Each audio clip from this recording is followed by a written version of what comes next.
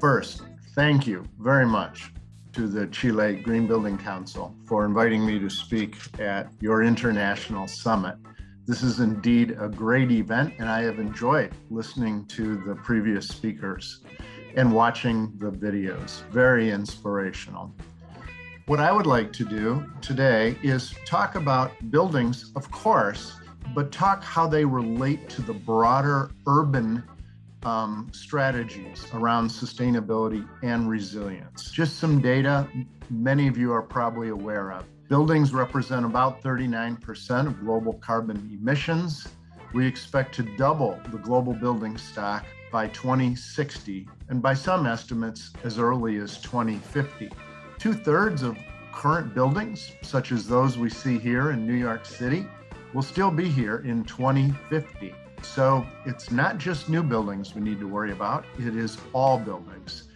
And unfortunately, the renovation rate of buildings on a global basis is a bit less than 1%. Here's some data from the World Resources Institute, which looks at the mitigation potential for different sectors in cities. Buildings is by far the largest sector. And this is the gigatons per year of carbon reduction potential in different sectors using available technology, which is cost effective. What we found in the research is that while buildings, both residential and commercial, represent the largest single opportunities, we can double the mitigation potential if we combine that with rapid decarbonization of the electric grid. We need to decarbonize buildings and we need to decarbonize the grid. Doing so together has double the benefit. The first D in DEEDS, which is an acronym, is decarbonization. We need to decarbonize buildings. We need to decarbonize energy, and we need to decarbonize transportation, and we need to decarbonize industry, and we need to decarbonize agriculture. Now, in buildings, we need to give particular urgency to the electrification of heating, space heating, water heating, as well as cooking. So once we have electrification in place, we absolutely need efficiency. There's no scenario in which we don't have to continue to increase the efficiency of buildings and the equipment within the buildings. If we're going to double the amount of electricity, we need to have the amount of electricity use in the built environment. But we need more than just efficiency, like insulation and more efficient windows and things like that.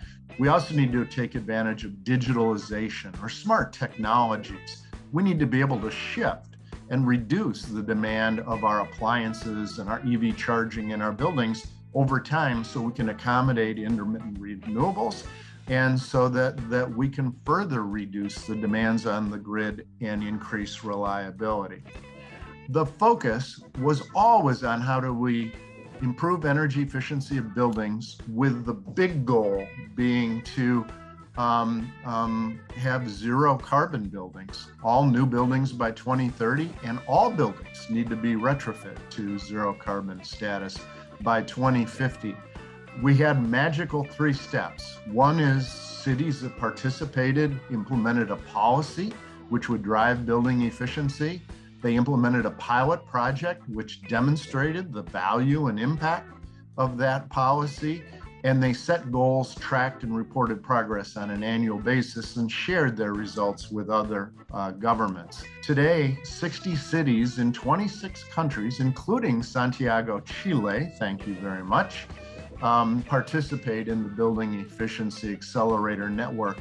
And we think that we've shown that has been a replicable global model to expand the impact of building efficiency and decarbonization.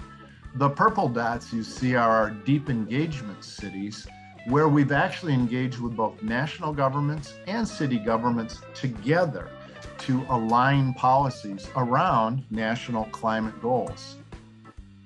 There are a number of pathways to zero carbon buildings, work we did a number of years ago, beginning with energy efficiency before adding renewables. Renewables should be on-site before we add off-site renewables.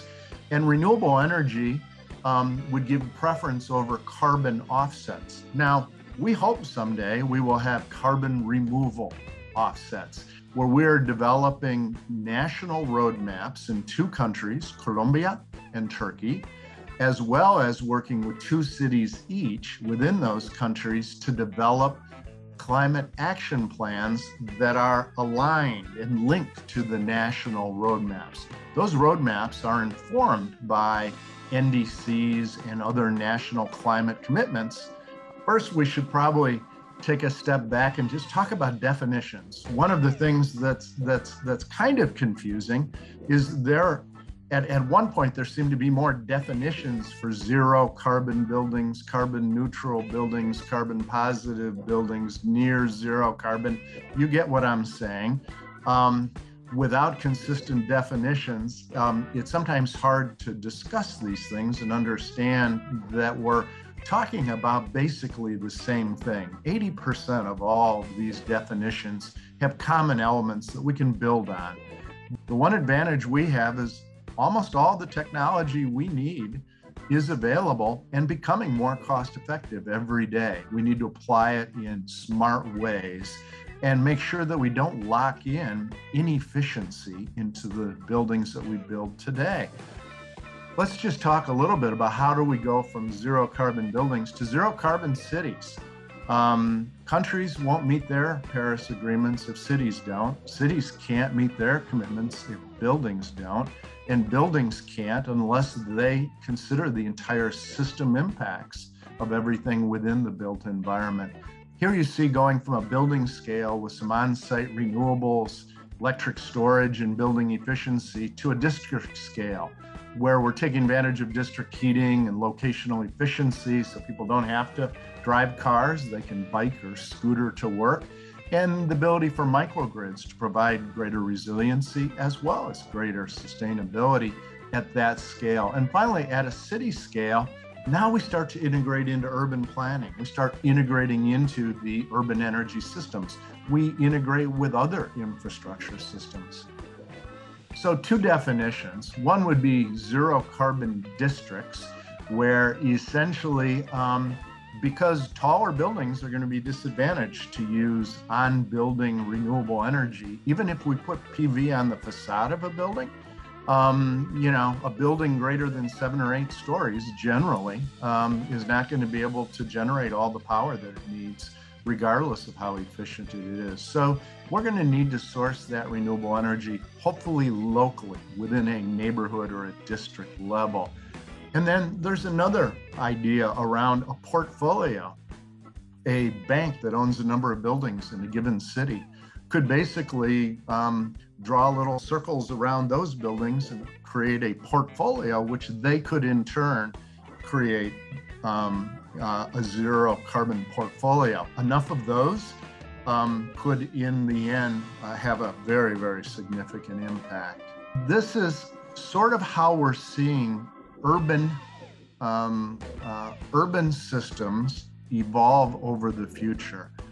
So as we look across all the domains and areas of expertise, we see a lot of integration potential and are developing some methodologies by which we could look at major initiatives within a city, whether that be integrated urban planning or green infrastructure to the built environment, obviously, distributed renewables, decarbonization of heavy industry, transportation, and things like that. And coming up with ways of being able to identify opportunities where, by working together with synergy, we can reduce the cost of solutions, we can increase the impact of solutions, and to the extent we can do that within departments or agencies that are either overlapping or related, we can also address some of the political challenges of getting initiatives done. Buildings will always be central, but they don't have to be the only thing, and we can have a bigger impact if we can integrate urban solutions. Thank you very much for letting me speak today.